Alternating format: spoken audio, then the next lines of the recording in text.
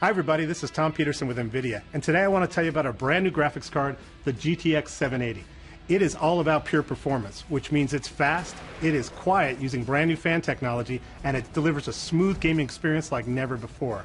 We also are including technology like Geforce Experience, GPU Boost 2.0, and physics to give you the best gaming experience ever. The GTX 780 is really fast. It has 2,304 Cuda cores, which is 50% more than 680. It's also 35% faster. It has 3 gigabytes of frame buffer running at 6 gigatransfers per second, so plenty of memory bandwidth.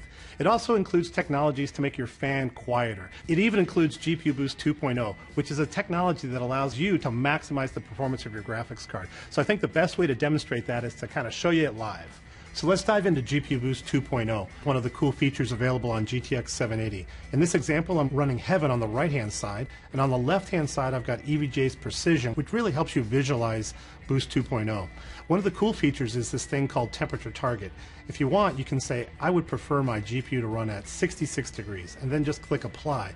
What happens over here on the right is you can see the temperature comes down right away, the clocks drop, and the temperature becomes your limit. It's just a really easy way to control your GPU and make sure you get the maximum performance possible. The GTX 780 includes a cool feature called Physics. Physics technology is where we do real-world modeling of physics on the GPU. In this first scene, when we're shooting the columns, you can see the debris splattering off and then gathering at the bottom of the column. In this next scene, when we're walking through the fog, you can see how the characters are actually displacing that fog as it gathers around their feet. And finally, in this last scene, when we throw in a stick of dynamite and vaporize the cardboard boxes around the character. Physics makes gameplay more realistic, and with GTX 780, you have all the horsepower you need to run everything. Geforce Experience is going live with GTX 780. One of the things I love about GFE is game-ready drivers. Even for me, keeping up with the driver updates has always been a pain, and GFE takes care of it and downloads and installs the latest drivers automatically, which means that on the day a new game launches, I'm ready to play. GFE also manages OPS, which stands for Optimal Playable Settings. We test thousands of PC configurations running all the top games to determine the best settings for your PC, then download the settings automatically.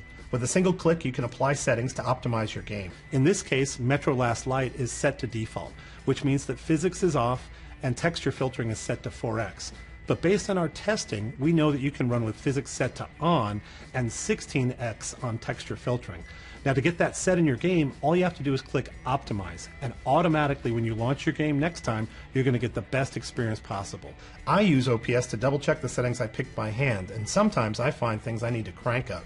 Geforce GTX 780 is all about pure performance. It's fast, it's smooth, and it's quiet. It includes cool technologies like Geforce Experience and GPU Boost 2.0, and it's going to be available in stores on May 23rd. Check it out.